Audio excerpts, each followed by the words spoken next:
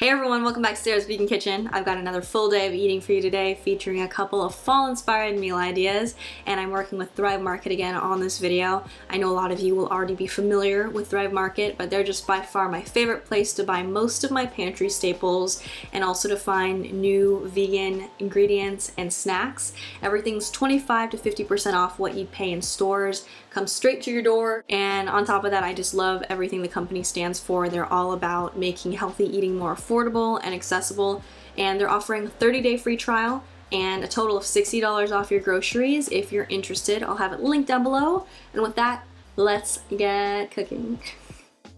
I started off my morning with a cup of Teeccino. I've shown this before. This is an herbal coffee substitute. It's caffeine free, and I added a splash of the pecan caramel creamer by Califia Farms. I'm always browsing new vegan items on the Thrive Market website using this handy dandy vegan filter. While I sipped on that, I made a sweet potato breakfast bowl. For that, I cubed a sweet potato, and I usually leave the skin on for the extra fiber. Then I steamed it until it was soft, and I pureed that with a splash of soy milk.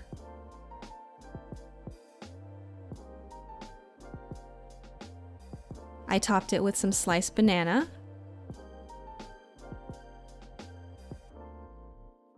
and I also added some fresh raspberries.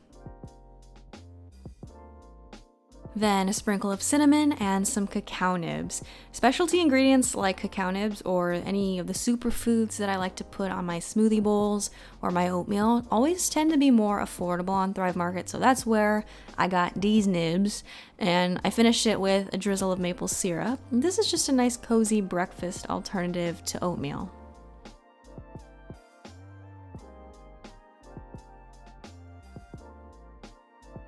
For lunch, I made this harvest salad. I started by massaging some lemon juice into my kale to soften it. I almost always take this step. I just think it makes my kale eating experience superlative, just 10 times better. And I also added some diced green apple. I also added some steamed golden beet. I don't know if is there any flavor difference between regular and golden beets? Because I just like the golden ones because they don't stain everything.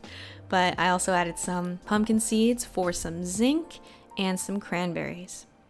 Then I tossed in some leftover quinoa that I had just cooked in veggie broth with some onion and garlic the day before.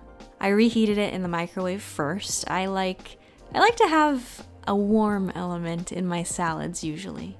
And then for the dressing, I took some of this maple almond butter. Okay, this some fancy almond butter by Justin's, and I've been eyeing this, but it's like $15 at Whole Foods. It's still pricey on Thrive Market, but it's a couple bucks off. I finally said treat yourself, but I am gonna ration it out. But I combined a little bit of that with a splash of apple cider vinegar and some mustard, and just made a nice little sweet, creamy, spicy dressing. Okay, I went all out for dinner. I made these tempeh tacos, including some homemade pumpkin flatbread. I used a recipe from the vegan Richa. Okay, I'm sorry if I'm mispronouncing your name, but I borrowed the recipe from her blog. I'll link it down below. But for those, I combined some whole wheat and all-purpose flour with some spices and pumpkin puree. I added water gradually. And then I pressed the dough into a ball. I kneaded it until it was smooth, and I covered it and let the dough relax for about 15 minutes.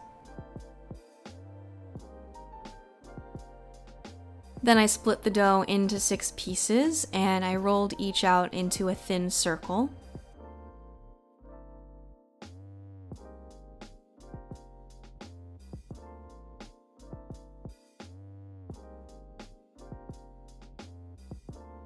And I cooked them on a skillet, nice hot skillet. They didn't even take that long, maybe a minute in total, until they were slightly blistered. Then I sort of improvised this tempeh taco meat recipe. I just combined some tempeh with some sun-dried tomatoes that I had soaked in hot water. I also added some canned adobo peppers, some chili powder, and cumin. I processed that. I added a little bit of the soaking liquid from the tomatoes until it was almost a texture of chorizo, and I just heated that in a skillet for my tacos. Then I combined some chopped kale, some red cabbage, cilantro, shredded carrots, and I massaged in some lime juice, salt, and pepper.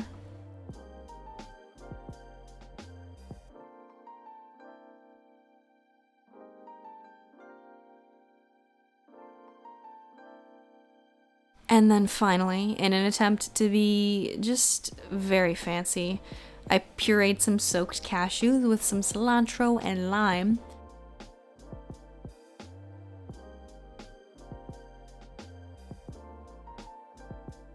Then the very last thing I added to my tacos was a sprinkle of some more pumpkin seeds.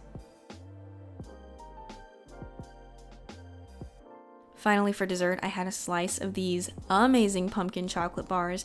This is not my recipe. I will link it down below on the My Whole Food Life blog, but I had made these a couple days back, and for these, I pitted some medjool dates, and I added those to a food processor with pecans, pumpkin puree, and some spices.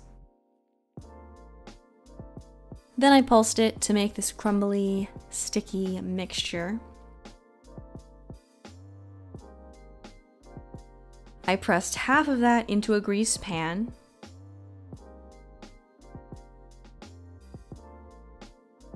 Then for the middle layer, I just combined some cocoa powder. I was so excited when this got to my house. Thrive Market actually offers their own brand of a lot of pantry staples like this, and you can really easily filter by organic or gluten-free or non-GMO. That's how I found this ginormous bag of raw cacao, because I always go through the little tubs that you would get at the supermarket, like that. Like, that's me snapping, by the way. I can't really snap.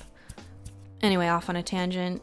Maple syrup and coconut oil also in that middle layer.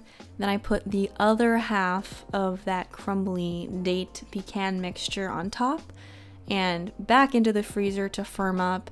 And these are really, really good. They are very rich, I will say, so I have been working through the pan little by little, and I just had a little piece on this day. So that's everything that I ate on this day. I for sure went a little bit overboard. I don't usually cook that much in one day, but it was fun and I just got really excited and I wanted to share some fall themed recipes with you guys. So hopefully you guys enjoyed it and maybe got inspired too. And if you're interested in trying out Thrive Market, the free trial, and getting $60 off your groceries, again, I'll have it linked down below. Check it out, let me know what you think, and I will see you in my next video. Peace.